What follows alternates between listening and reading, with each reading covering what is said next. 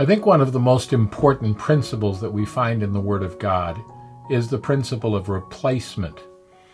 One of the best ways to keep the weeds down in your field is to grow a good crop. And the scripture is full of such encouragements. For example, let him who stole steal no more, but rather let him labor, working with his hands what is good, that he may have something to give to him who has needs. That's Ephesians 4:28. In other words, God wants to take thieves and turn them into philanthropists. He doesn't simply want them to stop doing what they used to do, but to replace that, to use that energy for something positive. Verses like, don't become sluggish, but imitate those who through faith and patience inherit the promises.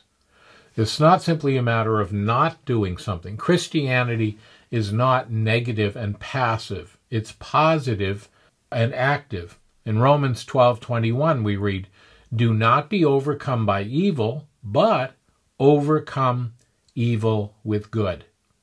And in Romans 12:2 we read, do not be conformed to this world, but be transformed by the renewing of your mind.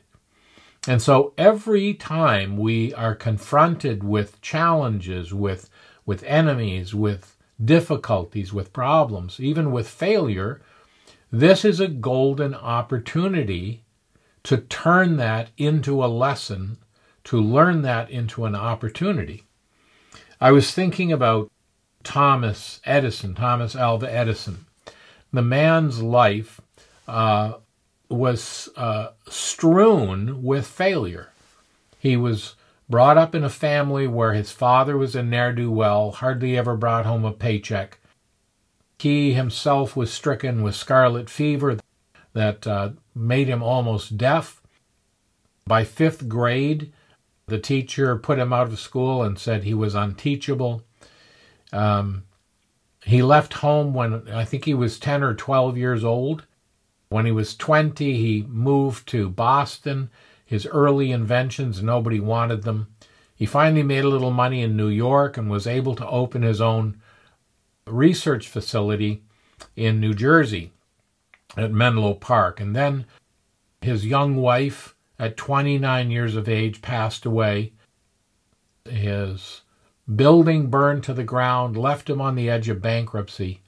And he famously said on one occasion, I have not failed 10,000 times. I've successfully found 10,000 ways that will not work. He had narrowed things down to success. And I think he was in his 80s when he applied for his last patent. That was 1,093. He didn't exactly invent the light bulb, but he found ways to use a vacuum within the bulb and to use a better filament and to use a lower electrical impulse to make the light bulb last much longer. He was the man who developed the electric grid that allowed people to have light bulbs in their home after all. His mother, though she had faced such severe hardship in her life, her number one rule, which she taught her boy, was this: never get discouraged if you fail. Learn from it and keep trying. This is one of the marks of true success. Not that we never fail, but that we find ways for God to teach us through that failure and to move forward to success. And you know, I think this is something that the enemy wants to dishearten us with. When we face a temptation, we very often think of overcoming that temptation as merely a draw. I didn't fall for it. I didn't yield. Rather than seeing it as overcoming, as a success, as a victory. And to, when we engage the enemy then, to advance, not simply to retreat, but to advance and to claim territory for the Lord. So I want you to be encouraged. There's lots of failure, lots of discouragement in life, lots of difficulties, problems that we face. We never imagined these things would come into our lives. But the Lord is the master at taking failure and turning it into success, taking weakness and using it for strength, of taking our inabilities and using us so that God gets all the glory. This is a grand principle with God. He can take curses and turn them into blessings. And so sometimes when we evaluate our lives, we look at the negatives and say, well, that's useless, that's a downer, that's a liability. But in fact, the Lord very often uses what men consider liabilities to advance his cause. And so let's not simply think that when we come up against the enemy, when we struggle, that somehow that's simply a knot on the board. We didn't lose, we weren't driven back. But to see this as an advance, to see this as a victory, and to look for ways to move forward. The cross is the great example, isn't it?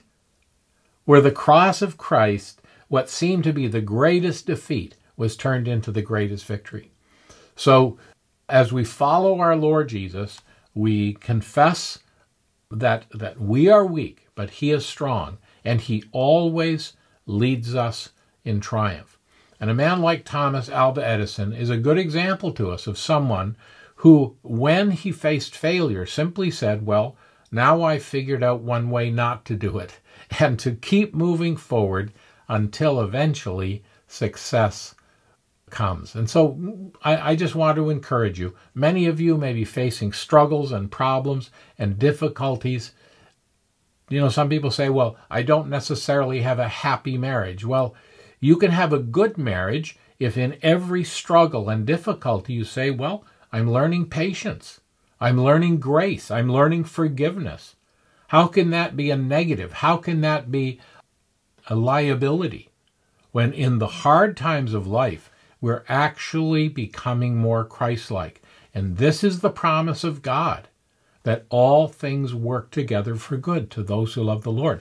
The Lord is conforming us to the Lord Jesus, yes, through our failures, through our weakness, through our difficulties.